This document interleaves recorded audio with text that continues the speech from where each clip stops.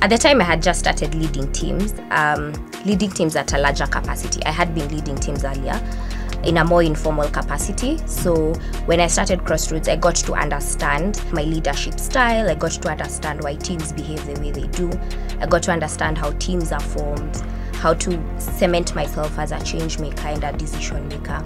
The second lesson that I learned was around personal mastery and change, is that you have to be a master of self and understand what motivates me in terms of reward and threat.